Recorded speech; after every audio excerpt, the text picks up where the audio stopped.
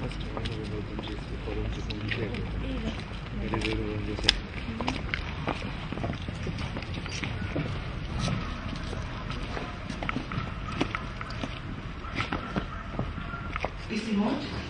Miss Karen Stokes, Geospatial Technology Advisor, United States Agency for International Development, USAID, Dr. Madhav Karki, Deputy Director General, ISIMOT, Mr. Basanta Shrestha, Division Head, Members, ISIMOT, Your Excellencies, distinguished delegates, representatives from international organizations, energetic youths from Bangladesh, Bhutan, India and Nepal, our dear students from various schools of Thimphu, media friends, ladies and gentlemen. On behalf of Ministry of Agriculture and Forest, Royal Government of Bhutan, and the International Center for Integrated Mountain Development, and our supporting partners, a very good morning and a warm welcome to this special youth forum. And this youth forum is a part of Survey Youth Forum, Earth Observation, Empowering Youth for Climate Action in the Himalayas. It is our great honor and privilege to have Her Royal Highness Aji Yuvelma Chodin Wangchu for gracing this event as a guest of honor. Your Highness, your presence at this event gives the significance it deserves. I am Vidya Banwali Pradhan, coordinator of this youth forum and environment officer at ISIMOT. And it is my great privilege and honor for me to serve as MC for this great event. Today, we are gathered here with great enthusiasm for this special youth event, which also marks the celebration of International Geographical Information System, GIS Day. GIS Day is held on Wednesday of the third week of November each year. It is celebrated worldwide with the objective of promoting geographic literacy in schools, communities, and organizations, showcasing real-world applications of GIS and demonstrating the impact that GIS makes in our society. The Survey Youth Forum, a week-long event, is organized by ISIMOT in close collaboration with Ministry of Agriculture and Forest, Royal Government of Bhutan, Bhutanese Youth for Climate Action, BICA, under the framework of Survey Himalaya Youth Initiative, and is supported by USAID and National Aeronautics and Space Administration, NASA. It started on 14th November with 40 participants coming from Bangladesh, Bhutan, India and Nepal, and will end on 19th November. The Youth Forum is a special side event of the Connecting from Space to Village during the Bhutan Climate Summit for the Living Himalayas. This Youth Forum aims to familiarize the participants with the potential benefits of Earth observation derived information to address issues related to climate change. It is also a platform for sharing and learning of experiences related to climate change issues in the Himalayan region. We do hope that this special event will create awareness among the students and the youths to act effectively to the challenges that we are confronted by climate change. Further, an exhibition entitled Connecting from Space to Village, Earth Observation Applications for Climate Policy and Action, comprising of posters, demonstrations, and online applications from 17 to 19 November will showcase key Earth observation applications addressing climate change in the Eastern Himalayan region with a particular focus on Bhutan. It will be inaugurated by Right Honorable Prime Minister of Bhutan tomorrow. Your Royal Highness, we will be highly honored and encouraged if Your Royal Highness could grace the exhibition. At the same time, I would also like to request all these dignitaries and delegates present here for the exhibition. The showcase will be open for public on 19. With this background information, it is my honor now to invite Dr. Tashi Chandu, Director, Co, Ministry of Agriculture and Forest, Royal Bhutan, government of Bhutan to deliver his welcome address.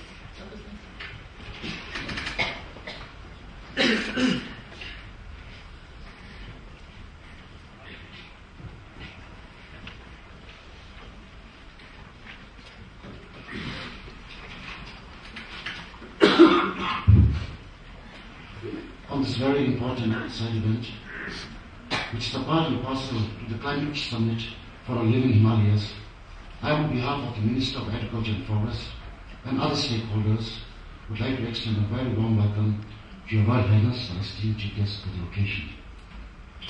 Your Royal Highness's presence is indeed a great source of inspiration to all of us here and to all the stakeholders who will henceforth be involved in the various interventions that this Climate Summit and other side event pursues. I would also like to extend a very warm welcome to our Minister of Agriculture and Forest, who has been the architect of this Climate Summit and the various side events intervention. Dr. Andrew Shield, the Director General of ICIMOD, is a person known for his artistic values, leadership, and the wisdom for the countries and people living in the Hindu Kush region. His participation and the commitment of ICIMOD to be an active co-organizer for the various side events and summit is highly appreciated and timely.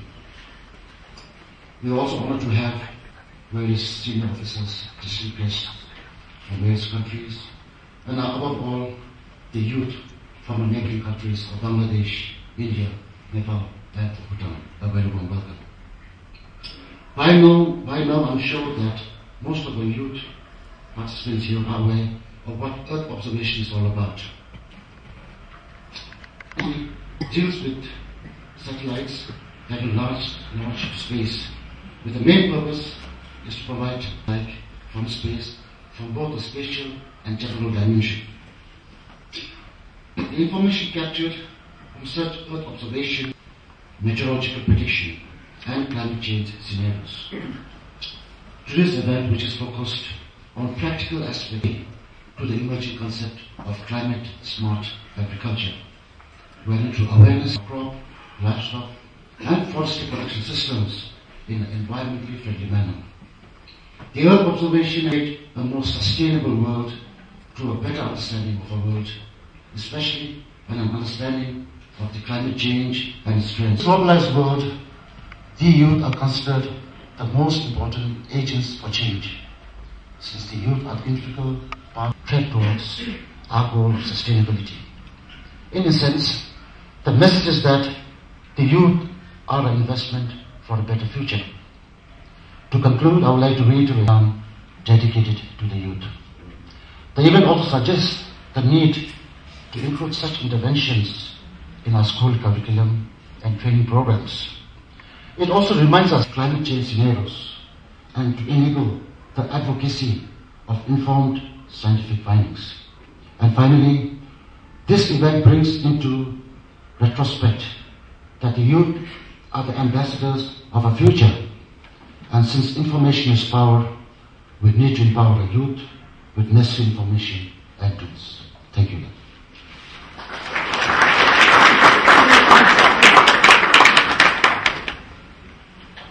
Thank you, Dr. Sandhu, for your warm words of welcome and sharing and highlighting the potential role of the youth.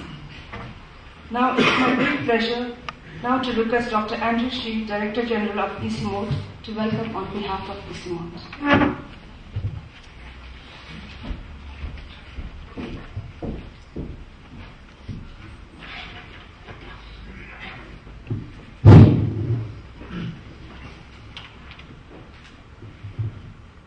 Your Royal Highness, Haji Ifema Chodn Wangchuk, Yunpo,